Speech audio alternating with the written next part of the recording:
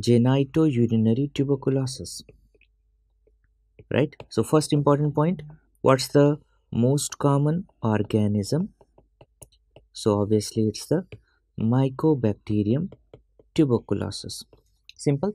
Generally, it is more common in males. And what's the age group? Age group is 20 to 40 years. Simple. Now, what is the first organ affected in genitourinary tuberculosis? Obviously, the first organ affected is lungs. From lungs, how the infection reaches to the genitourinary tract? It's by hematogenous spread. Clear? So, what's the first organ affected? The first organ affected is lungs.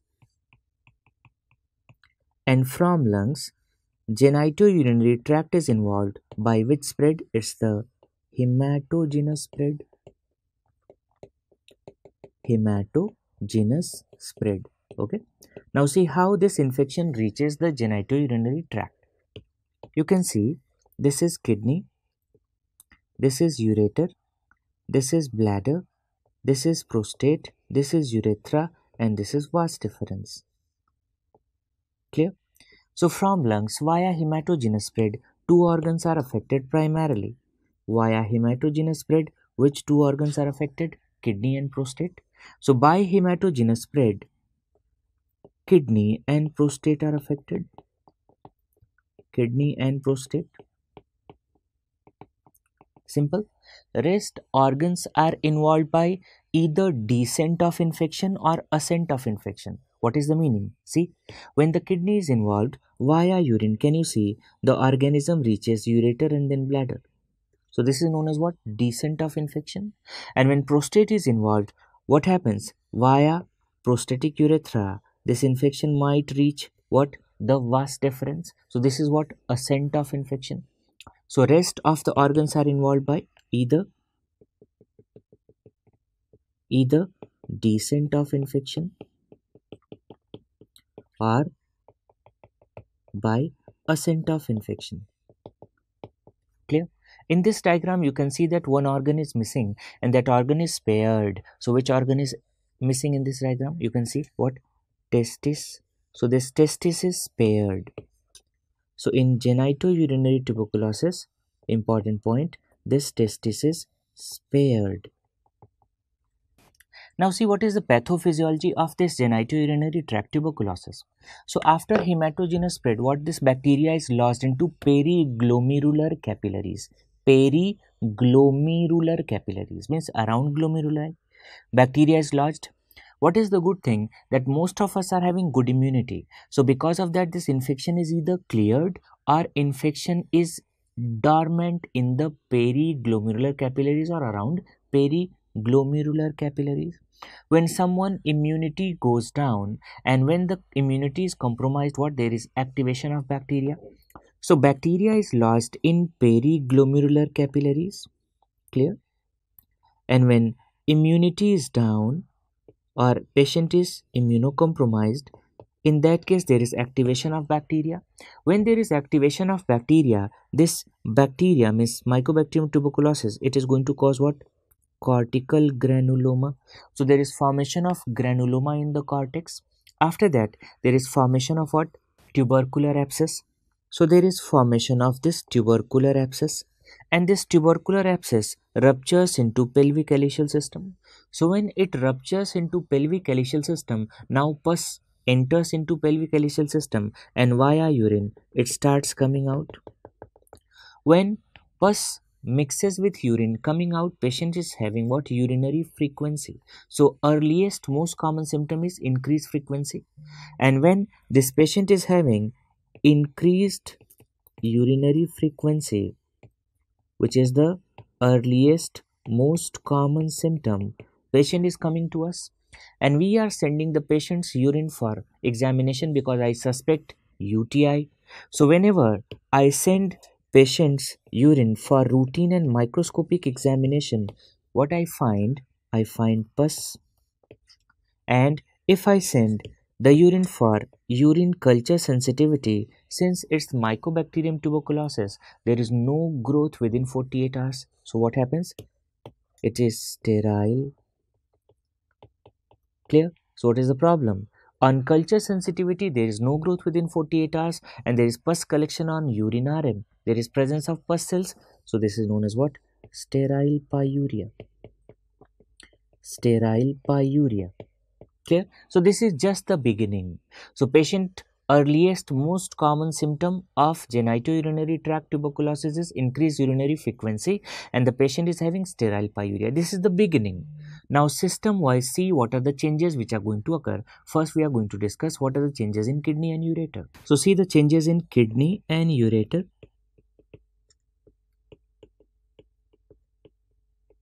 Okay. So what happens? There is calicial stenosis or sometimes there is stenosis at PUJ. So in these patients, there is calicial stenosis or there is stenosis at PUJ. And because of this stenosis, there is obstruction. So the patient will be having what? Hydronephrosis. And because of this hydronephrosis, what happens? There is pyonephrosis. But actually speaking, in the beginning, rather than pyonephrosis, there is collection of cheesy material. Clear? So what's that? That is caseous necrosis. So in these patients, there is caseous necrosis. Right? So in these patients, because of caseous necrosis, kidney is filled with cheesy material and that is known as putty kidney. So what? Here, kidney, it's filled with cheesy material. And this question was asked in JIPMER. It was an image-based question. So how it looks like? So see here, kidney is filled with cheesy material. When we do the grossing, you can see that whenever we do the grossing, we can see there is presence of what? This cheesy material. Over a period of time, what happens? There is calcification. And the calcified kidney is known as cement kidney. So kidney is filled with cheesy material. And what's the name of this kidney? This is known as putty kidney. In this, there is scattered calcification also. Clear? After that, kidney is calcified. And this calcified kidney, see first how it looks like. So this is the calcified kidney. And this calcified kidney is known as what? This is cement kidney. This is known as cement kidney. And after that, what happens? The kidney is non-functioning. That's calcification in the kidney. And the kidney is non-functioning. So non-functioning. So there is non-functioning calcified kidney. Clear? And this process is known as what? Autonephrectomy.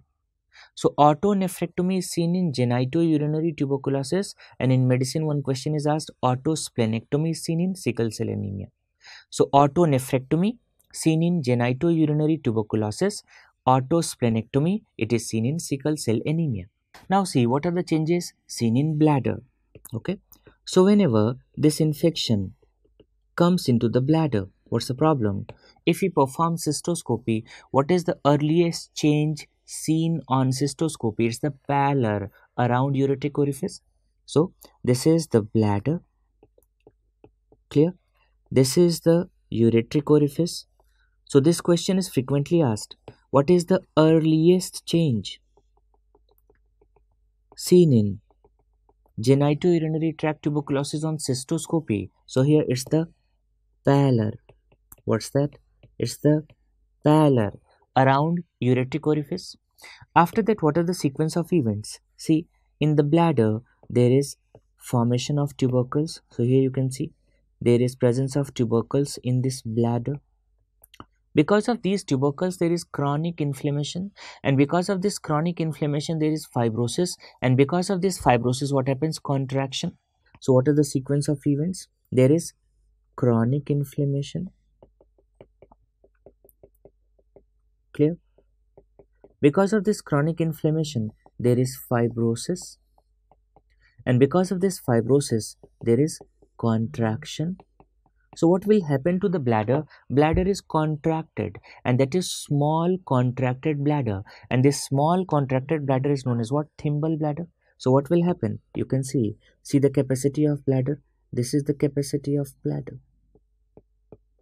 So what happens? there is fibrosis. Clear? So there is small contracted bladder. So this is known as what? Thimble bladder. Clear? How it looks like? So here you can see this is small contracted bladder. So the capacity is decreased and it is irregular. It is looking like this thimble, so it's known as thimble bladder. Now what will happen to the ureteric orifice? Since the bladder is small and contracted, you can see the ureteric orifice will appear something like this. So you can see this is the appearance. So this is how this ureteric orifice appears on cystoscopy, and it is looking like what? Golf hole.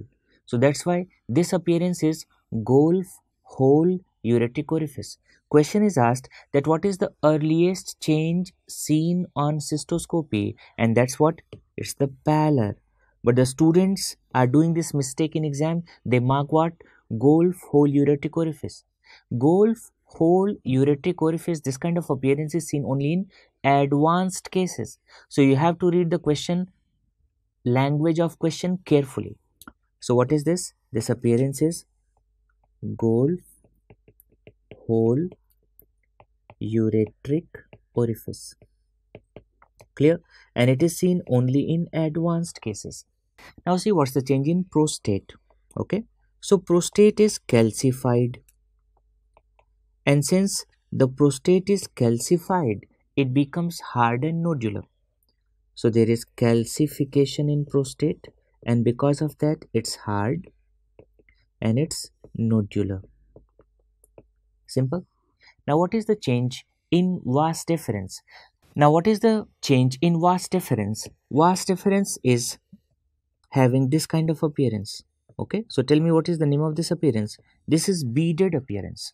So this is beaded appearance of vas. Okay, and this is the testis, this is the scrotum. Now what is the problem? In vas deferens there is stricture dilatation, stricture dilatation. Why? Because there is collection of pus, and what happens? It is going to rupture outside via scrotum. So when it is going to rupture outside via scrotum, there are multiple discharging sinuses. So what? Beaded appearance of vas with multiple discharging sinuses via scrotum is the characteristic feature of genitourinary tuberculosis. So this is beaded appearance of vas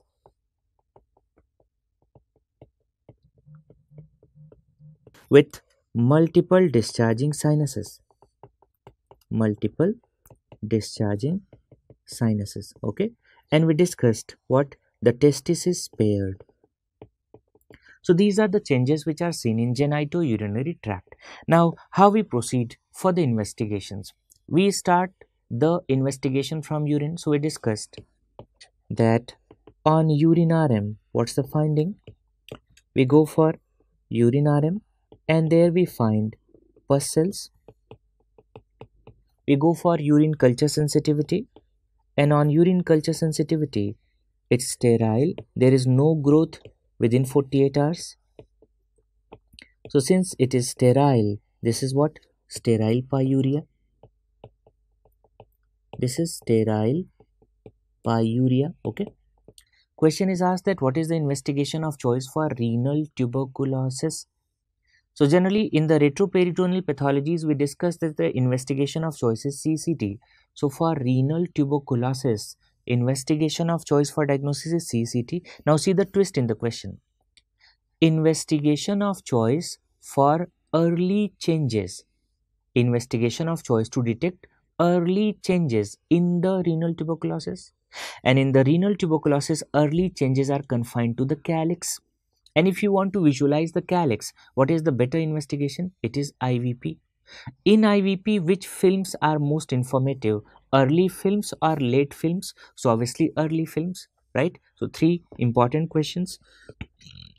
Investigation of choice for diagnosis of renal tuberculosis, right?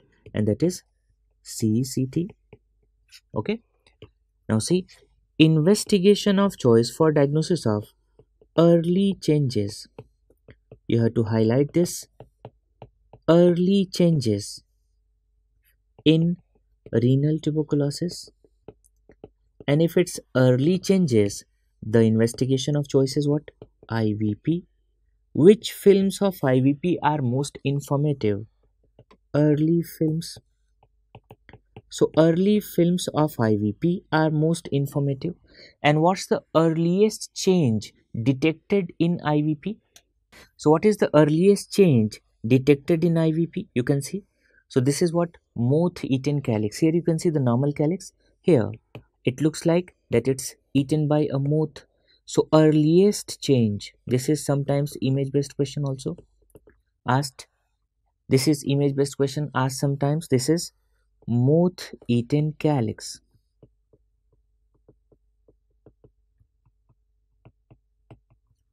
And there is another question, pipe stem ureter. We discussed in retroperitoneal fibrosis, there is pipe stem ureter. So whenever there is fibrosis, there is medial deviation of ureter, pipe stem ureter. This pipe stem ureter is also seen in tuberculosis. So on which investigation? If we perform retrograde pilogram, RGP, there is pipe stem ureter. Pipe stem ureter. So diagnosis is done. How we are going to manage tuberculosis? Obviously, we have to give ATT. Apart from giving ATT, we have to manage the complications, right? So see the management. We go for ATT and plus we manage the complications. So management of complications. Okay, what are the complications? So in ureter there is formation of stricture or development of stricture, and if there is stricture, we have to go for stricture dilatation. In certain patients, the kidney becomes non-functioning if there is autonephrectomy. In that case, what we have to go for? Nephrectomy. Third problem, the patients are having small contracted bladder, that is also known as thimble bladder. And if the bladder is small and contracted, we have to increase its capacity. And if you have to increase its capacity, it is known as augmentation. How you are going to increase the capacity? With the help of bowel mucosa. So if we are using small bowel, so this is known as enterocystoplasty. So the term is augmentation enterocystoplasty. Okay. So the patient who are having ureteric strictures, if the patient is having ureteric stricture, we go for what? Dilatation. If the patient is having non-functioning kidney, in that case, we go for nephrectomy. And if the patient is having small contracted bladder, small contracted bladder, in that case we go for enterocystoplasty. Enterocystoplasty, what kind of? It's the augmentation enterocystoplasty. There are certain situations, especially in the lower third of ureter, when the stricture is non-dilatable. In that case, what should be done? So imagine this situation. What's the problem? Here is the stricture in the lower third of ureter, and generally it's non-dilatable. If it's non-dilatable stricture, in that case what we are going to do, can you see? We are going to remove that part of ureter. So this part of ureter is excised. And after excising this part of ureter, what I'm going to do, I'm going to raise a flap from the bladder. So I'm going to raise a flap from bladder, and after raising a flap from bladder, here you can see that I'm going to tubularize that bladder flap.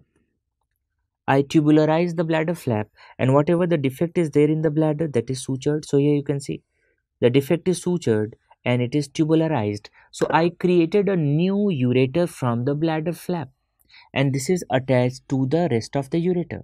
So this is what? Formation of a neo ureter. What's the name of this operation? This is known as Boary's operation. And what's the name of this flap? This is known as Boary's flap. Clear? So when there is non-dilatable stricture, especially in the lower third, or sometimes there is injury to lower third of ureter, and sometimes there is accidental ligation of lower third of ureter, in all those cases we go for this operation, and this is known as what? Boary's operation. Clear? So this operation is for which part of ureter?